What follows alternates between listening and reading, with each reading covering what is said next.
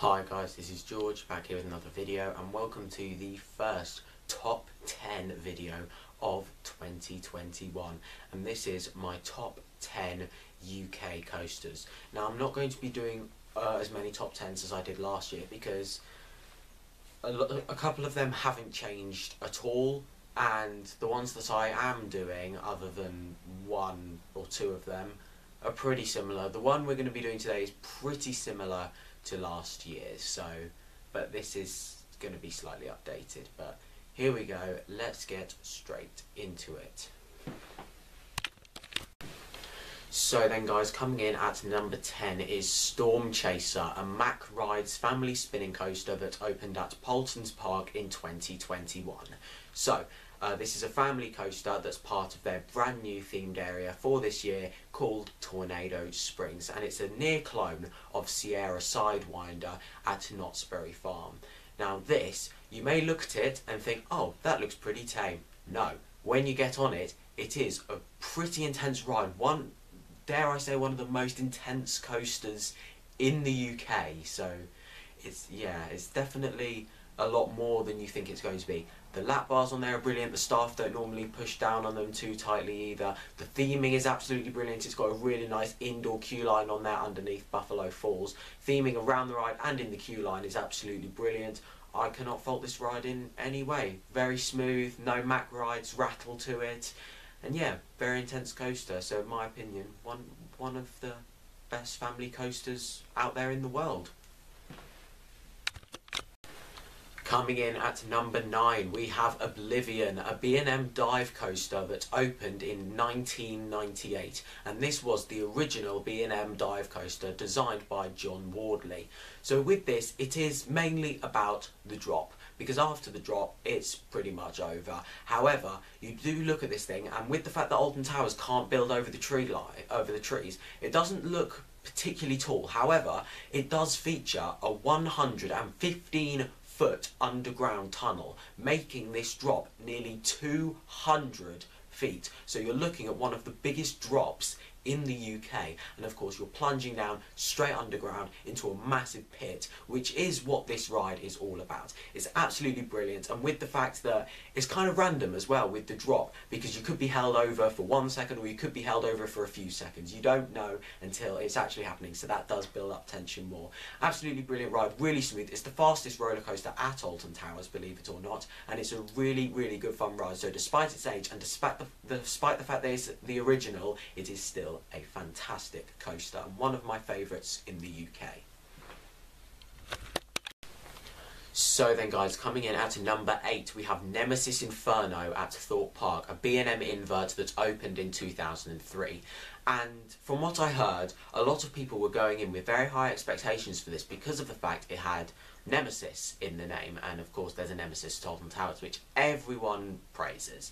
And apparently a lot of people came off this thing disappointed. I first rode this in 2015 and I was really impressed with it. However, since then it has definitely got better. It's a very intense ride, one of the most intense roller coasters I've ridden, especially if you're towards the back. And yeah, it's really underrated in my opinion. I think it's a fantastic roller coaster. It's got a really nice pre-section where it drops you into the volcano. There's 4 inversions on this thing. Not the longest of roller coasters out there. However, it does have some nice theming around it, some nice plants around it that do make you feel like you are in the jungle, which is fantastic. Pretty intense coaster, especially if you're towards the back, as I said earlier, and ever since then it has just been getting better and better the more I ride it. So Nemesis Inferno at Thorpe Park is certainly a brilliant roller coaster.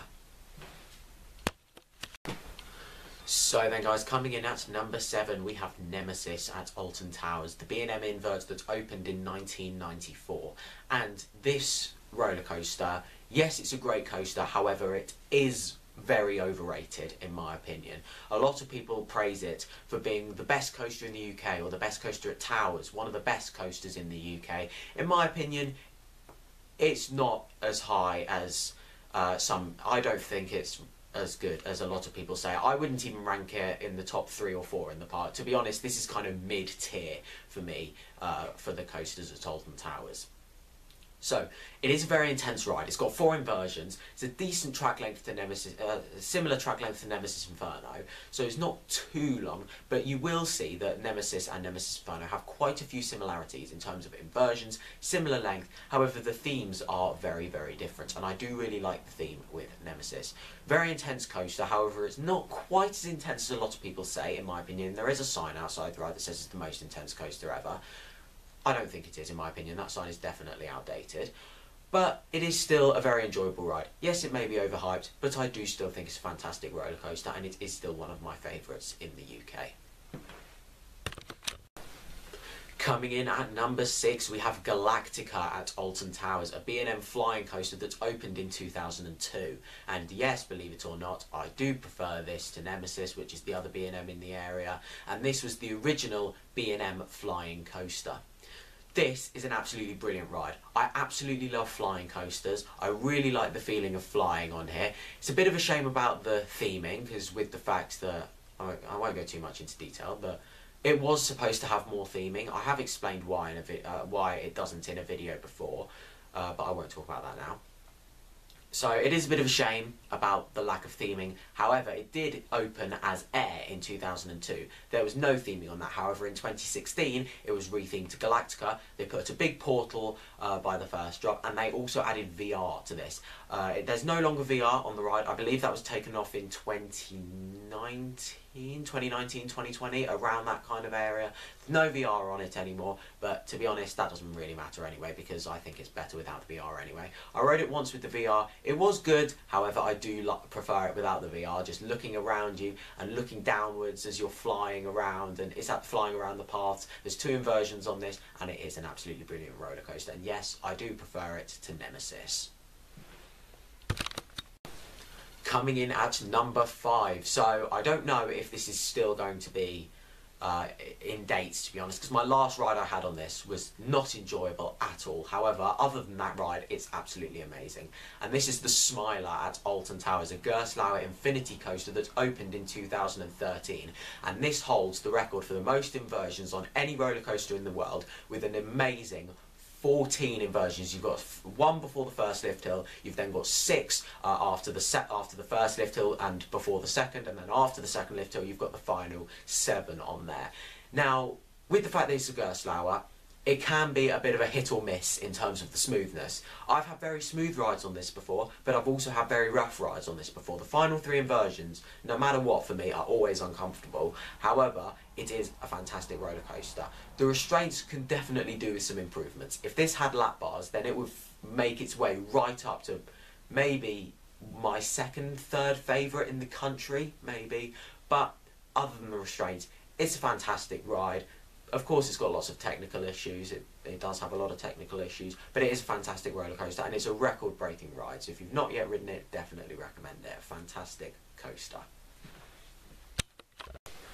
Coming in at number 4 then, we have Stealth at Thorpe Park, an Intamin launch coaster that opened in 2006. And this is an absolutely incredible coaster. Now, just like with Oblivion, there is kind of one focus to this ride. Oblivion, the focus is the drop. Stealth, the focus is the launch. You're launched from 0 to 80 miles per hour in about 1.9 seconds. The signs still say 2.5 seconds. However, I believe some work was done a few years ago on the launch that did make it to 1.9 seconds. So it's a very intense launch. You're looking at one of the most intense launches on any roller coaster in the world with this. And of course, it features a 205-foot tall top hat, making it the 2nd tallest roller coaster in the UK for now. And other than the launch and the top hat, there's not too much to talk about with this coaster. You do get a decent pop of airtime at the top if you're in the back row, and then you get a decent pop when you go into the brakes as well, with the fact that that's on an airtime hill. But it's an incredible roller coaster. A lot of people do praise it for being the best at Thorpe Park, or even the best in the UK. For me, it's not quite, I don't rank it quite as high as that, but it is still a fantastic roller coaster that I do really enjoy. And it's one of my most ridden coasters, if not my most ridden coaster. So there we go, it is certainly a fantastic ride. It's just a shame it always has a massive queue for such a short ride. So then guys, coming in at number 3, we have Wicker Man at Alton Towers, a GCI wooden coaster that opened in 2018. And this isn't so much about the coaster for me. The coaster's alright, however, it's the experience that really makes it for me. This is more of a family coaster. It's got a 1.2 metre height requirement. It is a family coaster. It doesn't have massive heights or massive speeds. However, the 57-foot tall Wickerman structure does look absolutely incredible, and you'll pass through this structure 3 times during your ride. Originally, it was designed to have it so the structure lit on fire every time you passed through it. That doesn't happen all the time, unfortunately, because, well, it's just a bit of an unreliable effect that there seems to be many of at Alton Towers, but there we go. Most of my rides I have had it so it does light on fire. Unfortunately, despite the fact that it's not particularly old, it's still a pretty new coaster, it has started to get a little bit rough. The last ride I had on this was in 2020, October 2020. It was rough. It wasn't unbearable, it's still a very comfortable ride, it's not painful in any way, but it is very jolty, and of course, like with a wooden coaster, yeah, you may expect it to be a little bit rougher, but it is a little bit too rough considering its age. The theming around the ride is fantastic, and the pre-show really does add that cherry on the cake for it as well. I really do enjoy the pre-show. It's a short pre-show, however, it really does build up the anticipation of riding this. It's a fantastic coaster, and I do really enjoy it. Coming in at number 2, we have the Swarm at Thorpe Park, a B&M wing coaster that's opened in 2012, and this is still the most recent roller coaster to open at Thorpe Park. However, we have got plans for the new one, so let's hope they get approved. But in terms of the Swarm, I do really enjoy it. The drop is absolutely fantastic. This was the second wing coaster to open, and it was the first one to feature the wing over drop. The drop is fantastic. I absolutely love that. It's my favourite part of the ride. There's a few other inversions on here as well. The theming is absolutely amazing throughout the ride. It's the best themed coaster at Thorpe Park, in my opinion. One of the best themed coasters in the UK. It's a really smooth ride as well. I did have a bit of a rough ride on it. I can't remember if it was the beginning of 2021 or the end of 2020, but I did have a bit of a rough ride on it for one of my more recent ones. However, 99% of the time when you ride it, it is silky smooth. It's coming on 10 years old now, and it is still running absolutely brilliantly. It's a short coaster, however, it is absolutely fantastic, and it's even more fantastic on the rare occasion when it doesn't have a big queue. So there we go, fantastic coaster. If you've not yet ridden it, definitely recommend it. Very, very enjoyable coaster, and it was my favourite in the UK for nearly, in fact, it was over 3 years. It was about 3.5 years, so there we go. It's a fantastic coaster. I do really enjoy it. So then, guys, coming in at number 1 now, the coaster that stole the crown off the Swarm for my favourite coaster in the UK, and it is, of course, Icon at Blackpool Pleasure Beach, a Mack Mega coaster that opened in 2018. 2018 was a very strong year for UK theme parks, especially Alton Towers, and of course Blackpool Pleasure Beach with their brand new double launch coaster, the first double launch coaster in the UK. And what a fantastic coaster this is. It's silky smooth.